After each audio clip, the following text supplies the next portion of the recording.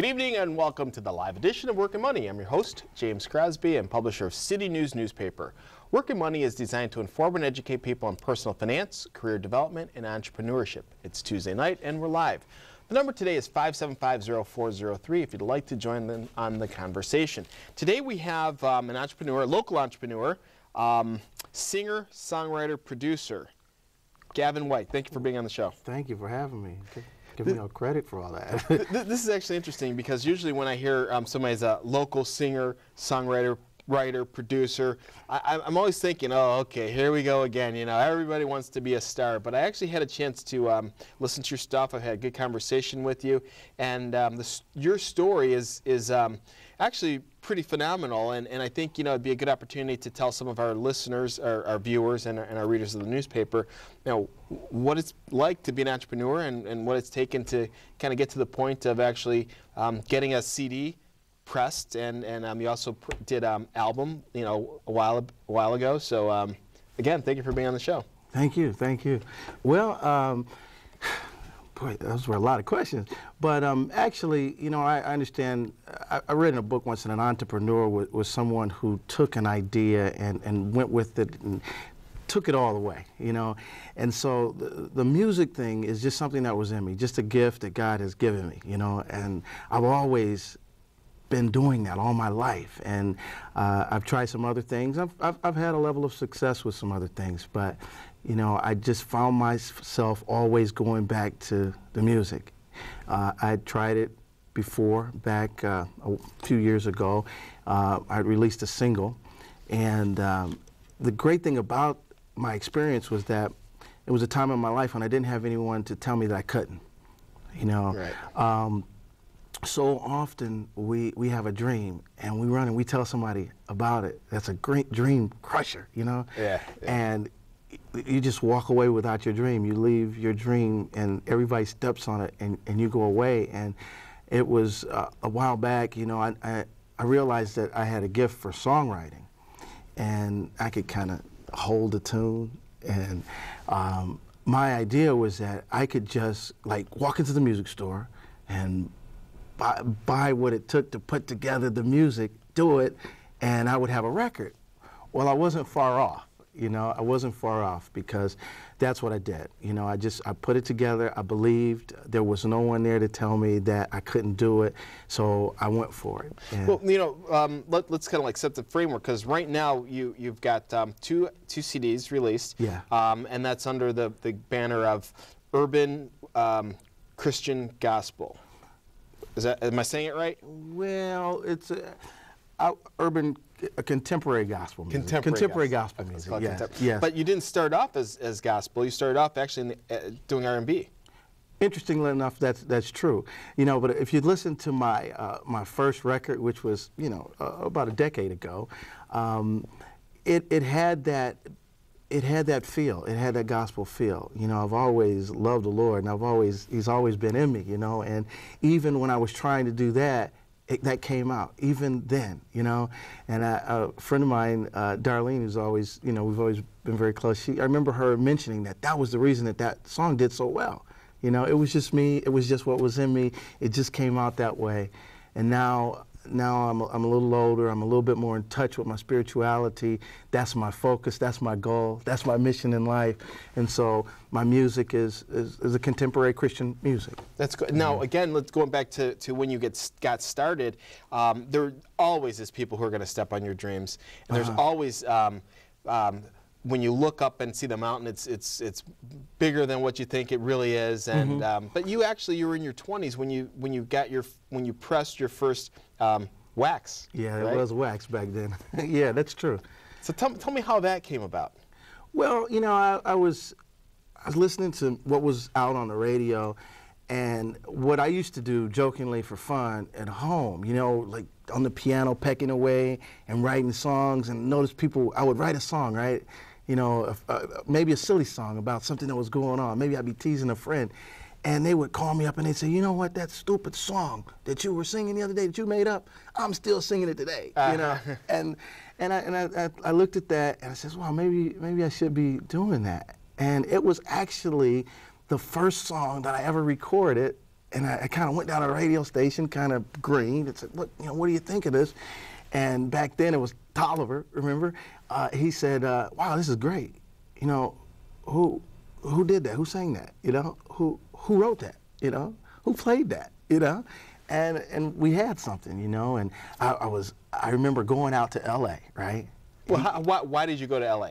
Well, because you know how it is. You think that it's all out there, right? Right. And I figured, you go out there and with this demo tape, right? And you go sit across the big table, right? And somebody listens to it and they go, yeah, you're gonna be a millionaire. You don't even have to go back home, Right. And so I thought that would happen. It didn't happen, but it was a great experience. You know what I mean? But before that, though, you were telling me earlier that Lynn Tolliver had given you some contacts out in LA. Yeah, he gave me some contacts, some friends of his in the business from New York, LA, and I got my own out of some book you buy in the bookstore, and it was interesting. I actually called those folks up and actually worded my little speech in such a way that they received me. I went out there and I got in, and it was interesting. I had my mind set on being something that I don't think God had for me, Yeah.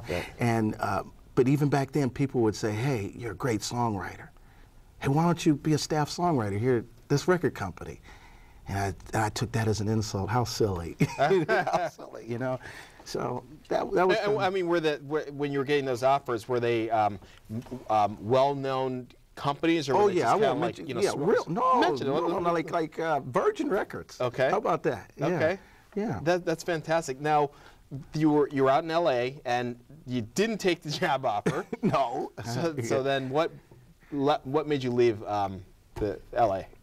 Well, I mean, I just went out there for the purpose, a young guy business trip. I'm going to come back and I'm going to be a millionaire when I come back. I'm going to take my stuff and pack up and go. That's what I thought, Okay. And so I just came back home because this is home, and we had a plan B. Remember that plan B. We did have a plan B, and the plan B was if you didn't get this big giant record deal, you just go ahead and press your record yourself. And he said, and I'll play it. That's right. So we're going to have to take a 2-minute commercial break, but when we come back, I want you to tell us what it took to press your own record. Okay. We'll be right back.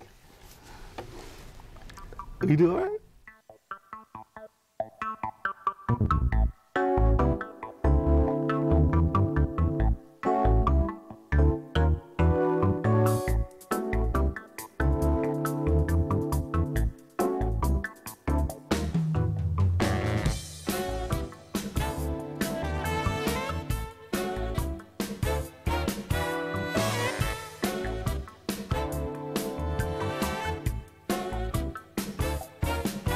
Northeast Ohio's leader in multimedia presentation equipment sales and service is NPI, Northeast Projections Incorporated. NPI is your choice for renting projection equipment for any size audience or designing a multimedia conference center for your company or organization. If you're still presenting your material on VHS, let NPI transfer to DVD or CD-ROM for a professional look that will make your next event a memorable one. For sales, rentals, corporate and social event planning, or video multimedia productions, contact NPI. Crosby Furniture has all the best comforts for your home. Quality furniture without all the brand names. Hey, let's take a look.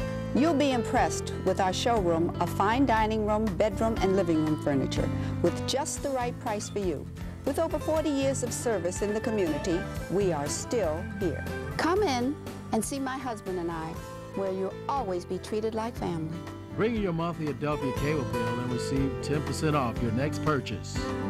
Keeping you informed in the African American community. It's your City News, news of the city. I enjoy City News for the work and money section. I like the Pulse section. It keeps me up on the entertainment happenings around town. As a local hip-hop entrepreneur in the city of Cleveland, the combination of Swerve and Workin' Money has done tremendously for my company. Free at 1,500 locations throughout Northeast Ohio. Pick up your City News today. I enjoy City News, and you should too. This is without a doubt the best show in Adelphia and probably the best show in Cleveland. What do you guys think of that? I think it's great, but isn't it called A Voice for Kids? And you like taking Voice over? for Kids, what's it to you? You're like taking over a set, Oh, well then I'll keep quiet for a minute. Okay, you guys go. It is a voice for kids, so I could talk for all the kids. That's out. I can't make it here. I like coming here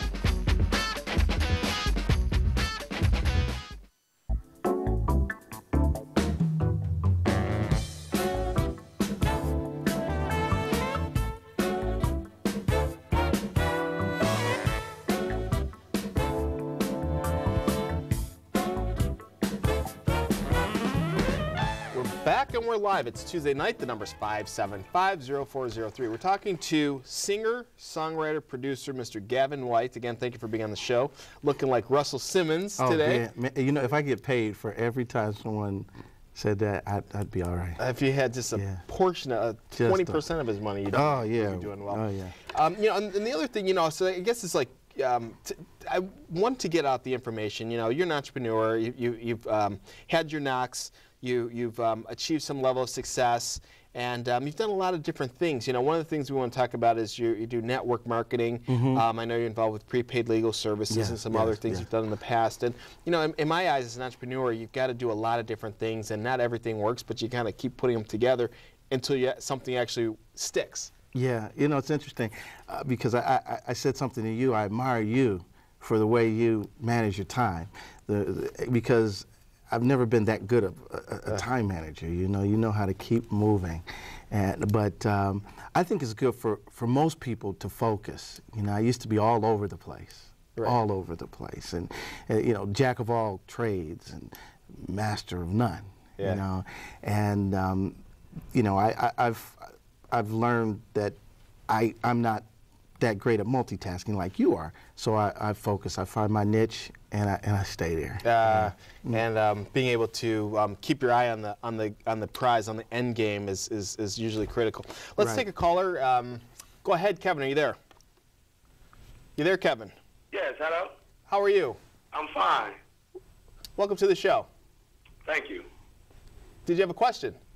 Oh no, I don't really have a question. I was watching the television, and I noticed my buddy from long past on there. I'm like, Gavin? Yeah. Oh, my goodness. What is Gavin doing on there? Well, hey, how you doing? You probably remember me from Cleveland Heights, Travis, Dirt, Kevin. Yeah. You know, all our buddies back then. Yeah, you know, and I found a picture of you. We were on the beach, I wish I had it with me. That's all right. I just want to say, you know, I'm happy that you're doing your thing. I know you was going to do it, because I remember back in the day when you had the music, the videos. I remember your song. So I knew you was going to do pretty good. And like I say, I'm happy to see you right here. God bless you, brother. Thank you so much. All right. Thank you for the call. Thank you. Okay. You know, and that's funny, too, because a lot of times people can see in a person when they start replaying, you know, years ago, you know what, I knew that person was going to be a songwriter. I knew that person was going to be successful. I knew that person was going to be an entrepreneur. Because when you start looking back, the character traits that person has carries forth with them throughout their life. And it's so interesting, you know, when people see good in you, roll with it. You know, because so often someone will give you a compliment, they'll say, you ought to be this, you ought to be that. And a lot of times they're right. But if your self-esteem doesn't quite meet up to what they see, you won't go forward, you know, or you take too long. That's exactly right. Now we're in the age of, I guess we're even almost beyond the CDs. We're on, what is it, iPods or something like that, where you get your stuff electronically. But even before iPods and CDs, there was wax, and I still have all my wax. Okay. But you actually pressed an album. You made an album. So tell me how that whole process came about, because that was pretty unique in itself. Well, you know, there are different people that do different things, and I've learned to accept that, you know. And I think you keep referring back to the first time I ever had a record out. And basically, you know, I just went to the people that did what they did. You know, I went to the studio that recorded what I would do, you know, and they were the engineers, and I would just play the different pieces, and we put it all together. Back then, in the beginning, on tape. I still have my first record on tape. It was, I'm not going to tell how old I am by talking about what type of tape it was, but it was on tape, you know. That's funny. Yeah, and then you send it away to somebody, and I remember I got my first box of records. It was amazing. So how were you able to do that, though? Because that seems, I wouldn't know how to do that. I've always known how to pray. Okay. So, you know what I mean? And he'll kind of direct you where you need to go, you know. So I ended up finding out who pressed records, you know, and just put all the pieces together. And, you know, I was doing things that people said you couldn't really do. You know, and I was able to. We're going back to the first record. You know, I was able to go out there and put it in the stores. And I remember I found out that the radio station would call these certain stores, right, to see which records were moving. And so it was my plan back then to go in there and send people to buy records, right? But what would happen is they were already gone. They were already gone. Yeah, that was awesome. So you were gonna have people buy the records for what reason now? Well, because for what they call tracking, you know, because the station would keep track of what was actually selling. What people were buying would be what people enjoyed listening to, which would in turn be what they would continue to play. And so you made it on the charts on WZAK. Yeah, yeah. So yeah, and it was amazing. You know, it was amazing. It's like I would ask my friends, please call the radio station and request my record, right? And that later on today, did you call? Did you call? Did you call? No, man, I'm sorry, I forgot. No, Gavin, I got real tied up. I didn't do it. But yet, you would really hear people calling in. So that wasn't a necessity, you know. And that was such a blessing that people really did take to it. And what was so important about that was it gave me this confidence that I could do it. And so later on in life, when I was called to do something a little different, I knew I could do it with his help. Right. You know. So now you're actually on the charts, and I don't know if that's the right terminology, on XM satellite radio. You're on the charts again. This is, which is another venue altogether. I mean, radio is pretty much as wide as the signal goes, but satellite is across the country, or across the world, actually. Yeah. So how does that work? Well, you know, technology is changing. The way people listen to radio is changing. The way people, you know, the internet is big and everything. And you've been hearing a lot about XM radio. You've been hearing a lot about satellite radio. Like, people have these new radios where they can pick what they want to hear. And so I just personally, there was no big super story to what happened, but I was just sitting online one day and something came across me about XM radio.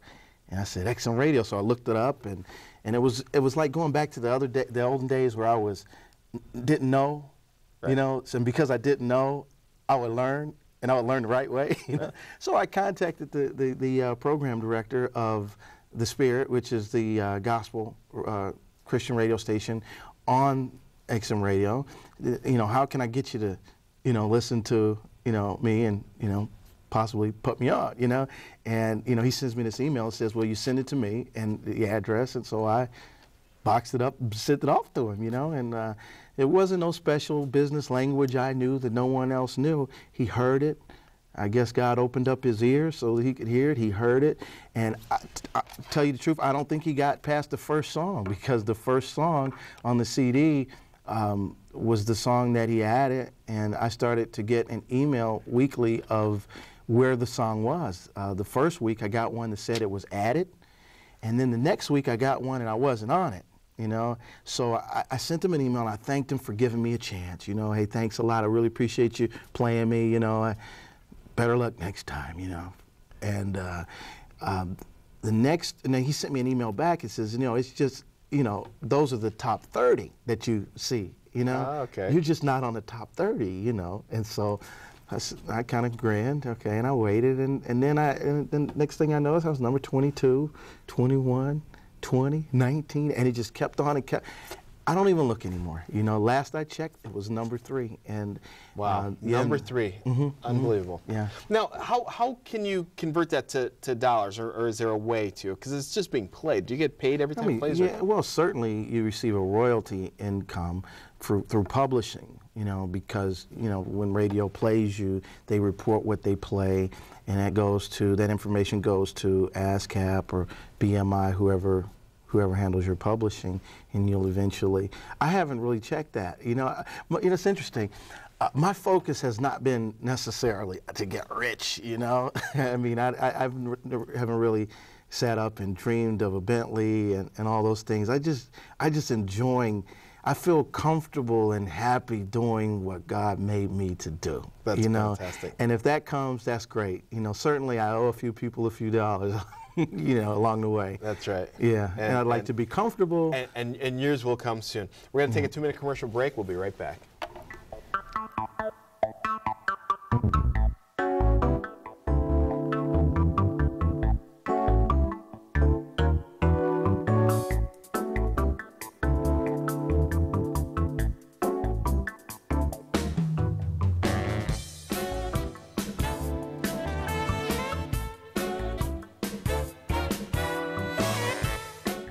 Ohio Mortgage is an honest mortgage company with hundreds of lenders bidding for your business. At Trans Ohio, everyone is treated with respect, and we love to say yes. I just got divorced. Can you help? I'd like to purchase my first home. Can you help? We would like to invest in our children's future by buying rental property. Can you help? So call Trans Ohio to get your yes. Bring in your monthly Adelphia cable bill and receive a free mortgage analysis. We love to say yes. Hello, I'm Ed Austrie, host of Polka, Polka, Polka. Tune in to see Bobby Kravis and the boys in the band, Joey Tomsick and the JTO, the Bobby Zolka Band, and the Frank Moravchik Orchestra. Adelphia and WELW 1330 Radio, in association with Phil Cernick Productions, brings you Polka, Polka, Polka. Step off the beaten path and explore the pure natural beauty of our parks in northeastern Ohio. Hi, I'm Ken Gober. Join me outdoors.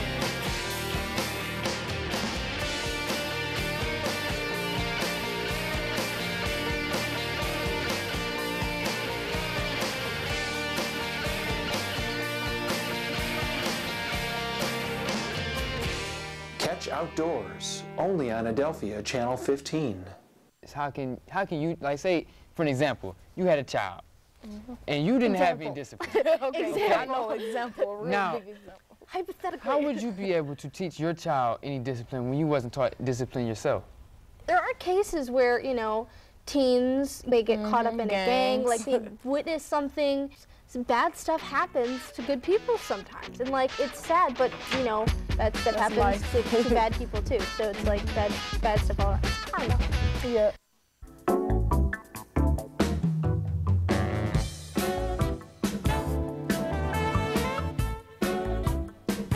Don't forget to subscribe to City News Newspaper. Become one of 210,000 weekly readers of our publication, City News Newspaper, available everywhere. We're back and we're live. My guest today is Mr. Gavin White, singer, songwriter, producer, / entrepreneur, because I do want to at some point talk about your successes, trials and tribulations of your network marketing things that you've done. Okay. But again, thank you for being on the show. We're going to go to the phones and take Kevin, or no, Wayne. Are you there, Wayne? Yes, how you doing? Good, how are you? Good. My quick question was, I'm also a fellow songwriter myself.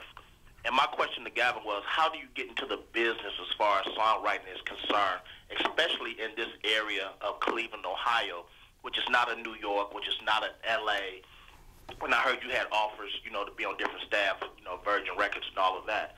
But it's hard being a songwriter here. Now, I also do gospel rap, and I can send out demos to, like, get people to listen to my music. But I would prefer to get in the business to be strictly a songwriter. What is your advice or suggestions on how to get into the business to strictly do songwriting? My advice. Well, it's almost difficult for me to really give that advice because I can't really take a lot of credit for what I've done. I really believe that, you know, the Lord has ordered my steps, that I have a faith that what He has me doing, He will also facilitate that it gets done. And a lot of things that have happened, I've been able to look back on and go, wow, I couldn't have thought that up if I tried, you know, but it happened. But for you, my brother, I think that you should continue to write.